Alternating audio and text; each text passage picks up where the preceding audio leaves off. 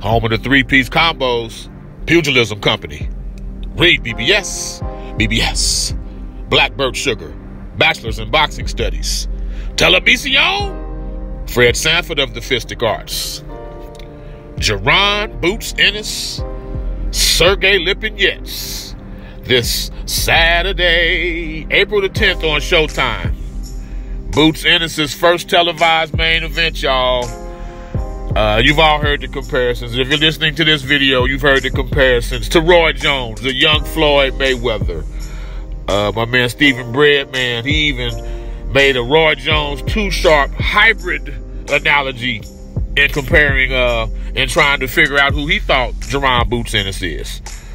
And Boots freely admits he stole from Roy, stole from Floyd, from Andre Ward, James Toney, SRL, and Pernell, stole from all of them en route to trying to become who we all think he's going to be.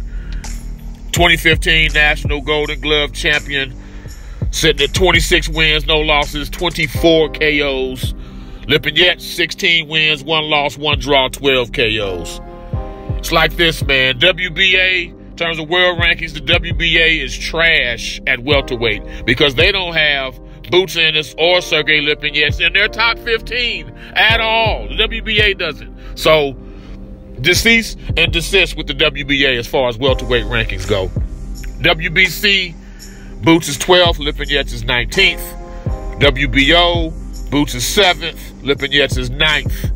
And in the IBF, Lipinets is actually ahead. He's ranked 3rd, Boots Ennis is ranked 9th. What's not to love about Boots Ennis, right? For one, he's a gym rat. So if you stay ready, that means you ain't got to get ready. And literally, Boots does it all. I mean all in the ring. He fights off the front foot. He fights off the back foot. He can fight in the phone booth. He can fight you from distance. He switches stances with purpose. Not for show either. It's with intent. Like there's purpose to it. And you usually see the effects of him switching versus other dudes who just switch for the hell of it because they think it's some cute party trick. Boots, he rolls with shots. He blocks shots with his arms and gloves and shit. He spins and pivots and sidesteps. It's in textbook fashion too. It's like some old school boxing shit, man. Some Archie Moore, Georgie Benton type of shit. You know what I'm saying? And here's what I love the most. These days, there's a lot of athletes. You know, boxing's full of former football dudes or basketball dudes trying boxing. No. Boots Ennis is a boxer first who just happens to be athletic. Like boxing was all he was ever going to do. He just also happens to have that athleticism. He's not an athlete trying to box. And there is a difference. The difference is the know-how. The difference is the thought behind it all, which Boots has. He's also got power in both hands, long-ass arms. And he coordinates the hell out of his ring attire. Like my man John Witherspoon, rest in peace, from Boomerang. Yeah, Boots Ennis coordinates. Getting back to the fight, though, so Ilyubov was a step up. Abreu, Chris Van Eerden, they were all step up fights. Sergey Lipinets is a goddamn test. Make no mistake, Sergey Lipinets is a test. Sergey Lipinets can fight, man. Former world champ at 140 pounds. Ask Mikey Garcia. I was at that fight. Ask Mikey about Sergey Lipinets. Ask Lamont Peterson.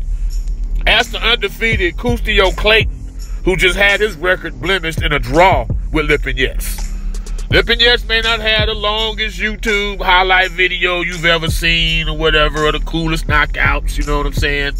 But don't get it twisted. He's coming to fight. He's coming to fight, and he's got Joe fucking Goosen with him. Like, don't let Joe Goosen's hair and the fancy shirts fool you. Joe Goosen's a damn good trainer. Very underrated trainer, man. With all that said, I like Boots, as he likes to say, by punishing performance. I do agree with him. I do think Lipinets is tailor-made, but he's dangerous as hell, man. And I'm not sure if the fight's scheduled for 10 or 12 rounds, but shit, staying in front of a dangerous man for 30 to 36 minutes, that's easier said than done. Still picking Boots, but looking forward to seeing him in with the best guy he's fought to date. From the home of the three-piece combos, Pugilism Company. Read BBS, Blackberg Sugar, Bachelor's in Boxing Studies. Television, Fred Sanford of the Fistic Arts. When all is said and done, there's nothing left to say or do.